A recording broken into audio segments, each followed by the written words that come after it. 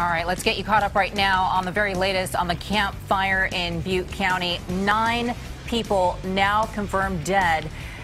We have about 6,700 structures that have now been destroyed. The fast-moving wildfire has already wiped out the entire city of Paradise. And just on the outskirts of town, some people watched as their homes burned to the ground. And this all began just yesterday morning after flames broke out west of Highway 70. And in a matter of hours, the Camp Fire forced all of Paradise to evacuate. We're covering all angles of this devastating fire. Our team coverage starts with KPX5's Andrea Borba live in Butte County with the latest developments. Andrea? Well, the sheriff in Butte County says that they found bodies inside cars and just outside cars as people were trying to escape this rapidly moving wind-fueled fire, and they were overtaken by flames. We have some video to show you. The evacuation of Paradise and parts of Butte County was absolutely devastating. It is very single, narrow, two-way roads, but not a lot of room for that many people, 27,000 people in the city of Paradise, to get out all at the same time as a firestorm is moving in. You can see cars littered along the side of the road. We spoke with one retired firefighter who saved his girlfriend's house last night. He says he's never seen anything like this. I've seen a lot of fire, but this is the worst I've ever seen. The winds were so high, and I mean, it was incredible. It was like hurricane force winds all night long.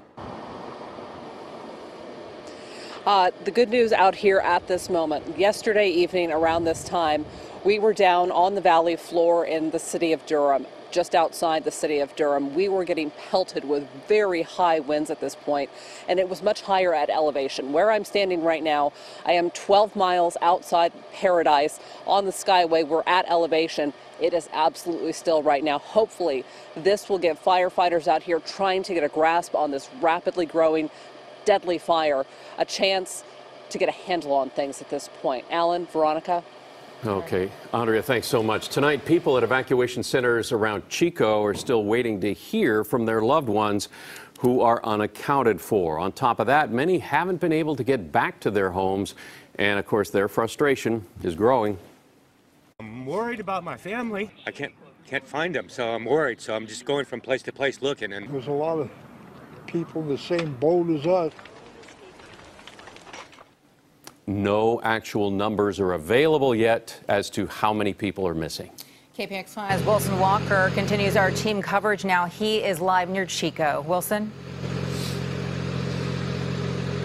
You know, I want to pick up on those 2 points. The gentleman who just said there's so many other folks in the same boat as us. I think the guy I talked to earlier said the exact same thing. And to Andrea's story about getting out of Paradise on that sort of narrow road, you know, one of the gentlemen I spoke with who is now in a shelter here in Chico described his experience getting out of there.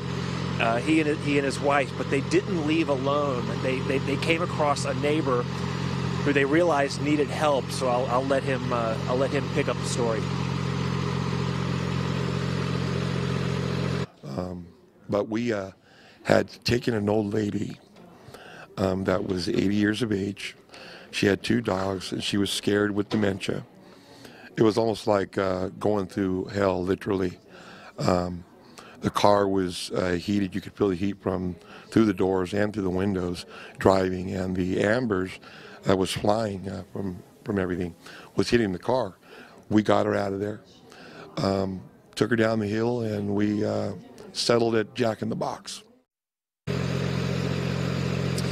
A lot of stories like that to be told after last night here in this part of California, and it just adds to the long number of incidents that we have seen going back over a year now. You know, Alan and I standing in the Journey's Inn Mobile Home Park in Santa Rosa, and then up in Redding just a couple months ago. It feels like we're chasing the same story just from one spot to another around California. And right now it's Chico and the area up around Paradise. Yeah, eerily familiar and just as frightening, if not more, because it keeps happening. Wilson, great job. Thank you. And some eerie scenes over the bay this afternoon. That glowing sun shrouded by the smoke. Looking east, you only see part of Oakland there. All the smoke does present a big health risk to all of us.